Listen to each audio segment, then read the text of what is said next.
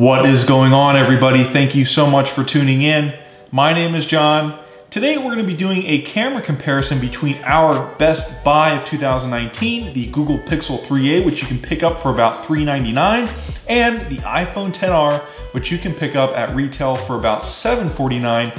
Both are fantastic smartphones and both have very similar software camera features that I want to explore and compare so that when you make your next purchase, you make a smart one. So let's get right down to it. Both cameras utilize software features and algorithms like for portrait mode. The Google Pixel 3a definitely uses a lot of those software features for night mode and for reducing noise and for creating more contrast overall, and you'll definitely notice that. The iPhone XR uses its neural processing engine and software algorithms to detect faces and subject matter so it can create accurate background blur.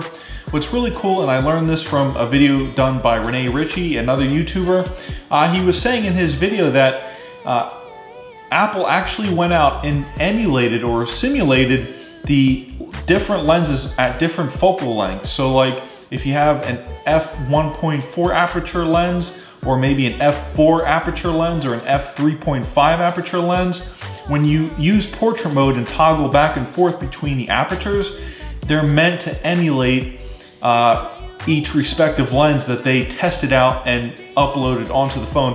Hard to explain, really cool. Nonetheless, both cameras are 1.4 dense, that is pixel wise. The Google Pixel 3a is a 28mm lens, and you'll definitely see that in the photos here. They're cropped in a little bit more. The iPhone XR is a 26mm lens, takes beautiful photos. I won't say until the end which phone I think is the better camera phone. Nonetheless, let's go ahead and look at some of these pictures here. So one of the main features that the iPhone was touting at its iPhone launch event last year was the ability to pick up shadows and things like that. And the iPhone XR really does a good job of it picking up shadows. As you can see, the shadows from the staircase, they wrap around, and it really does a good job of highlighting those shadows and making them contrasty looking.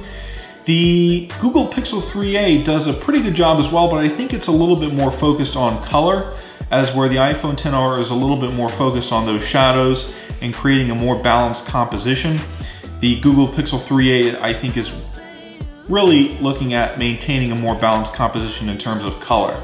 This next photo I took is off this deck area overlooking the lake in our neighborhood. It was very early in the morning this morning. The sun was coming up. The iPhone XR, very natural looking, but the Google Pixel 3a, a little bit more cropped in, as you can tell. There's a little bit more railing in the iPhone XR when compared to the Google Pixel 3a. The Google Pixel 3a just looks so colorful and sharp. There's actually like this light pole to my right. You guys can't see it, but you can actually see them in the background there across the lake. Well, one of those light poles, I'm actually standing right next to it. And the iPhone XR with its 26mm lens is really letting in all that light. The Google Pixel 3a, on the other hand, is not. It's sort of cropping it out. It's focusing in on the main subject, which is the sunrise and the reflections off the lake. And it really balances that light out, that extra light out, and makes the image a little bit more contrasty and a little bit more interesting, I think. Both do a great job of picking up the reflections in the lake, and they both do a great job, I think, of depicting color as best they can. Both are different, but they both do make the attempt to depict color the best they can. I've got some more photos of like the gazebo around the lake. Like I said before, both make an attempt to depict colors accurately. They both, I really like to do zoomed in photography quite a bit. So I think this is a really good demonstration of the focal lengths and how the cameras look when you're zoomed all the way in. So I believe it's 10 times zoom on both phones. Don't quote me on that, but I think the Google Pixel 3a does a little bit better of a job at noise reduction, but I'm gonna go out on a limb here and say that I really like the graininess of the iPhone XR. It makes it almost look painterly. And yeah, if you really zoom in on a subject with the iPhone XR and like a really pretty flower or something like that, you can really make it look splotchy and painterly and almost like impressionist style. I really love that. The Google Pixel 3a tries really hard to take out noise and grain and that type of stuff, and the iPhone just doesn't. It lets it fly, and I like that. I appreciate that. Okay, so I've got a picture here. I was taking a walk on the beach with my dad one morning. It's just something we like to do. Beautiful morning, a little bit overcast, but nonetheless, good conditions for taking photography. There's always good conditions for taking photography. So here is a sea turtle nest. My hand may have been shaky a little bit with the Google Pixel 3a, but the Google Pixel 3a just looks a little bit more contrasty, but I think the colors are a little bit more accurate. They're a little bit brighter on the iPhone XR. But as you can tell, that focal length difference really allows you to see a lot more with the iPhone XR. So that beautiful sea turtle nest that you cannot touch, that are absolutely, you must stay away from them, and for good reason, looks really a little bit better on the iPhone XR. But I will say that on the Google Pixel 3a, the background looks better. It looks sharper, it looks cleaner. And overall, I think both are very sharp and very crisp and clean, but I think the iPhone XR is just a little bit more focused in on the subject matter, and the subject matter here is the sea turtle nest sign and the ropes keeping people out, as where the Pixel 3a is more, I think, less focused on the sea turtle nest and more focused on the background. And that may have been my fault, but nonetheless, you can see that. Okay, so here is sort of an artsy photo. This one is of the pier. Just, you know, I absolutely adore this photo on the Google Pixel 3a. The sunflowers or the lilies or whatever they are really pop, and the lines just look so much darker and more intense on the Google Pixel 3a. The sky looks a little bit more intense, and it just overall, the lines in the photo are intense and they're quick, and I think a more contrasty, punchy photo like you get on the Google Pixel 3a makes this photo look better. This photo of this man I really like on the iPhone XR better. It's a more lively photo. It's a more lively looking photo on the iPhone XR. It's brighter, it's clearer. The Pixel 3a is just a little bit too dark for taking pictures of people. And it's kind of a little bit unfortunate because taking photography of people is actually a very intimate and almost actually very intimidating feat, if you ask me. You know, stopping and taking a picture of this gentleman, you know, he could have turned around and said, "Hey, fuck you," or something like that, you know, and that's just, you don't want to upset people or piss people off in any way, but he was very kind enough and kept walking. Nonetheless, it's a great photo, I think, and it really shows, you know, beach life and, you know, Fort Myers life, and this is how people, you know, live down here. They go fishing, and the guy's got his cooler, he's got his bait tackle box and his fishing poles, and he's gonna go and fish off the pier this morning. But I think the photo just looks a little bit more lively on the iPhone XR. It's a little bit too dark on the Google Pixel 3a, and I think anytime you're trying to depict subject matter, human subject matter, you definitely want to go for a lighter photo. Okay, so when it comes to taking pictures of really cool stuff, like we went to breakfast afterwards. Usually we walk maybe 4 miles or so, and then we go and eat breakfast and fill up.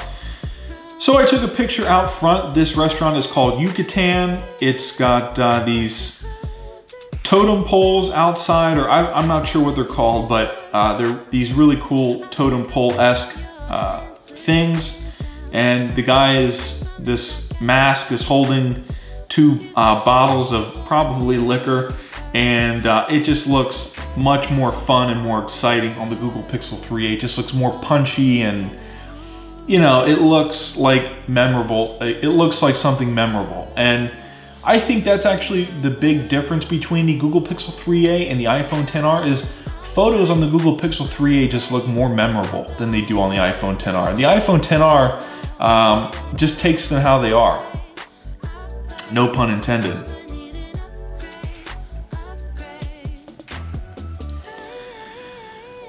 Okay, so these next round of photos I took at a park, Lakes Park.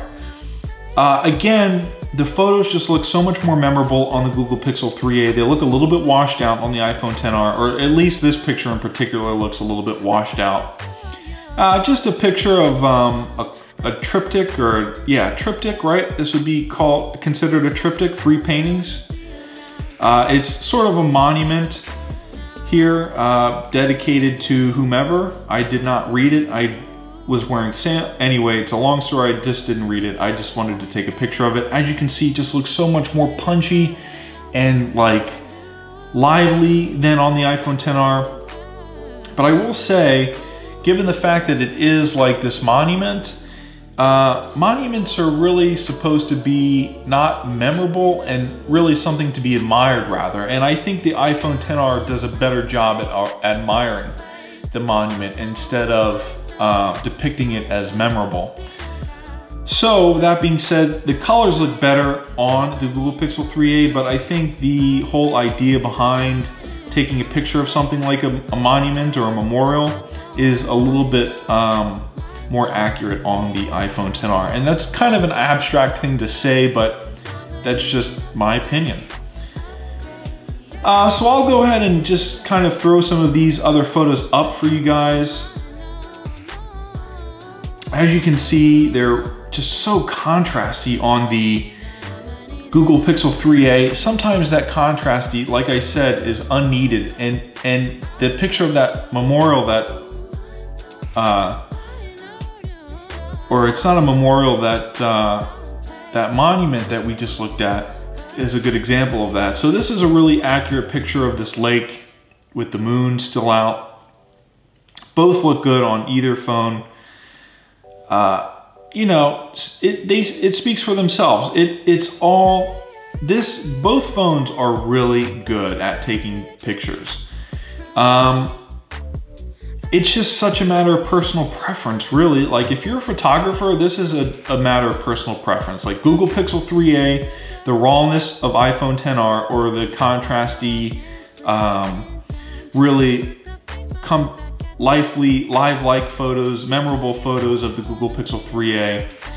It's really up to the person making the purchase, really. So anyways, let's take a photo. Let's look at some photos using Night Sight. Night Sight on Google Pixel 3a is absolutely fantastic. Photos look just crystal clear, as where the lighting in the iPhone XR, they look a little bit blown out. Anyways guys, that concludes this video, this camera comparison between our best buy of 2019, the Google Pixel 3a and the Apple iPhone XR. I will see you guys in the next video. Thank you so much for watching.